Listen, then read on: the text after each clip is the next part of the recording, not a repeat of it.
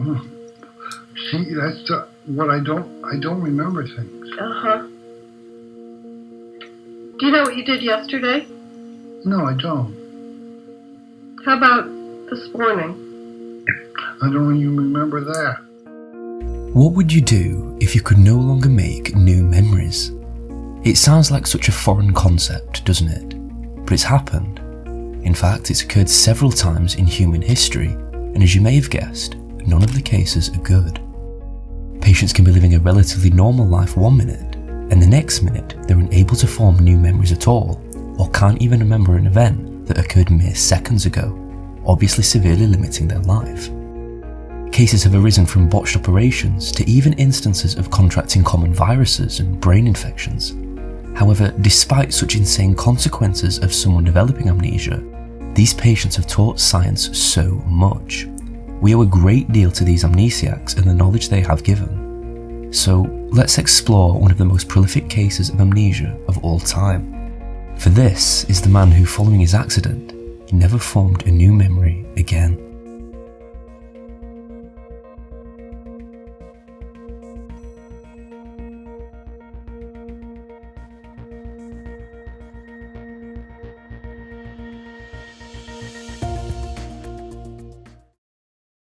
Henry Melaison was born February 26, 1926, in Manchester, Connecticut.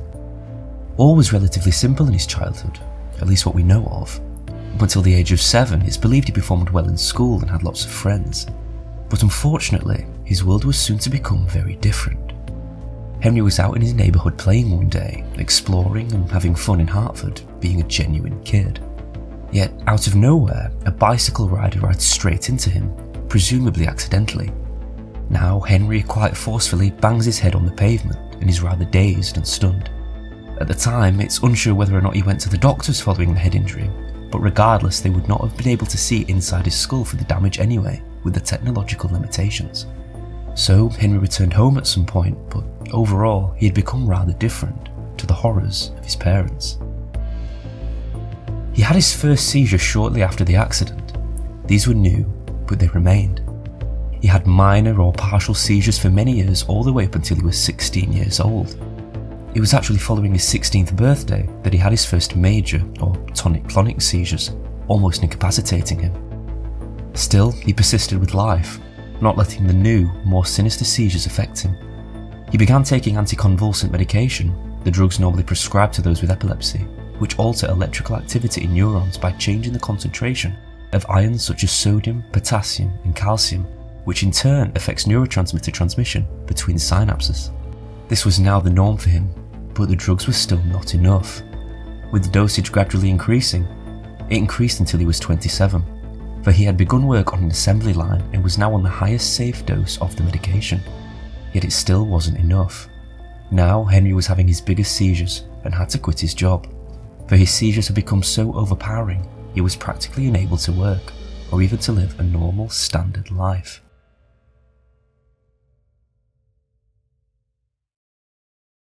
Following the now rampant seizures, Henry was referred to William Scoville, a neurosurgeon at Hartford Hospital. Dr. Scoville localised Henry's epilepsy to both the left and right medial temporal lobes of his brain, and suggested that all these areas need to be removed. Now, for a bit of context, the temporal lobe itself makes up just under 20% of the entire brain, with the medial lobe a hefty section of that. Scoville believed that Henry should lose all of this, including the hippocampus, the amygdala, and the entorhinal cortex, and on September 1st, 1953, this is exactly what happened. Henry's surgery was performed by lobotomy. This sees the surgeon or doctor insert a metal tool or an ice pick under the eye or up the nose to then chip away at the brain matter that is to be altered or removed. It's an insanely barbaric procedure that is now only performed in a select few places around the world, and for more context, only around 10% of these surgeries worked. Scoville left around 2 centimeters of hippocampal tissue in the remnants of Henry's brain, but it was soon to undergo atrophy and become non-functional. The rest of his medial temporal lobe can be brutally extracted and destroyed, never to be used again. Now, fortunately for Henry, this did actually help him in curing his seizures. It was somewhat partially successful. It removed the incapacitating nature, but he did still have them. However, shortly after this surgery, it appeared that Henry had a deficit much greater than before. For Henry had developed one of the worst cases of amnesia the world had ever seen. His amnesia consisted of not only severe anterograde amnesia, which is the inability to create new memories following an accident, but also a degree of retrograde amnesia, which is a patient unable to recall events that occurred before the accident. Now, with such a case like this rarely coming around, scientists were soon quick to jump on it, eager to see what we can learn about human memory. This is what they found.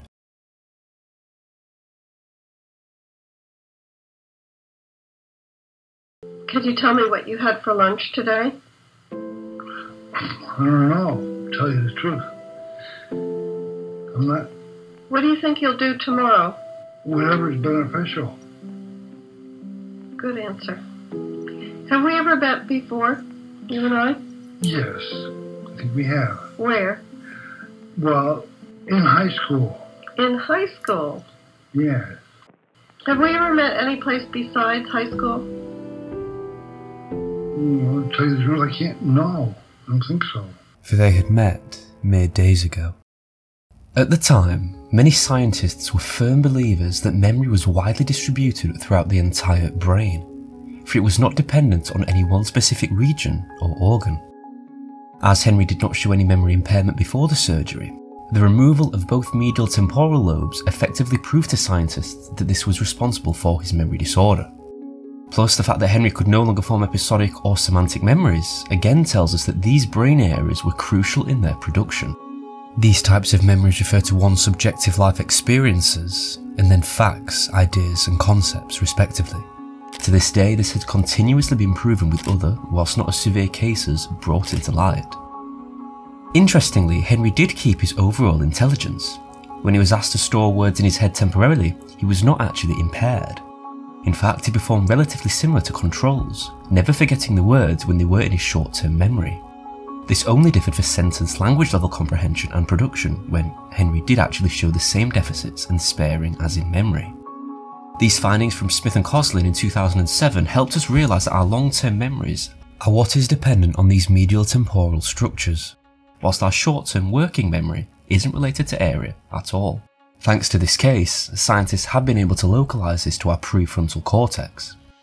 Another thing Henry's case taught us was about memory consolidation.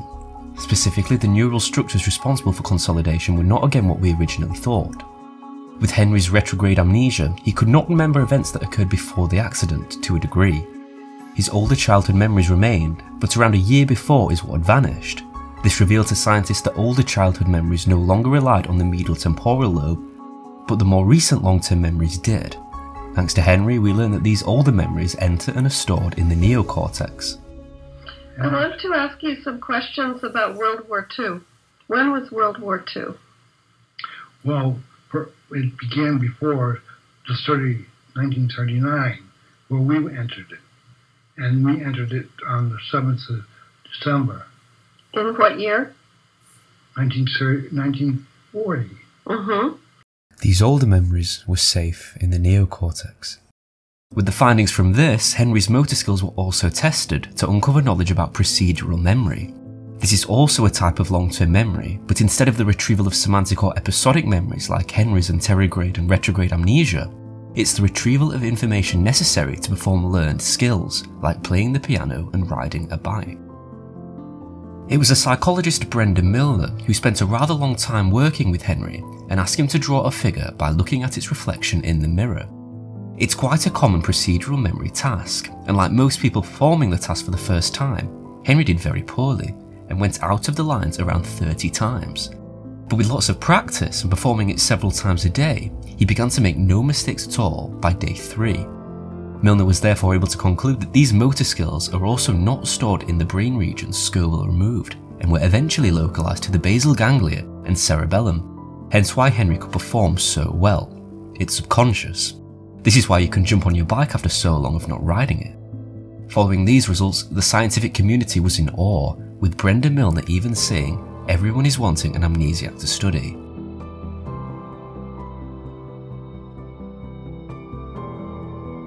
Henry was always experimented on, forever destined to be a pawn to science. But it did gradually slow beginning in the 1970s, 17 years following the surgery. Henry moved back in with his parents and then a relative. He couldn't work again, but he did help with shopping, mowing the lawn, and he relaxed in front of the television. He lived the remainder of his life still never being able to form new memories, dependent on those ones from the past. In 1980, Henry moved into a nursing home where he eventually died from respiratory failure in 2008. His final few years saw him always eager to have visitors and researchers.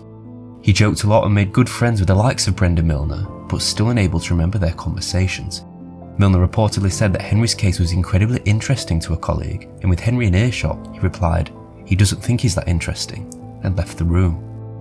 Following his death, Henry's brain was removed in the post-mortem and sliced to preserve it forever. 3D reconstructions have been produced and images uploaded to the cloud. Henry's case has allowed us to learn so much about human memory, including how it works, the brain regions associated with it, and even what the barbaric removal of such crucial components can do. We owe Henry a lot, and thanks to him, his knowledge and his legacy can live on forever. Thank you so much for watching. I appreciate every single one of you. Be sure to like and subscribe if you enjoyed. It's free and it really helps me out. See you next time.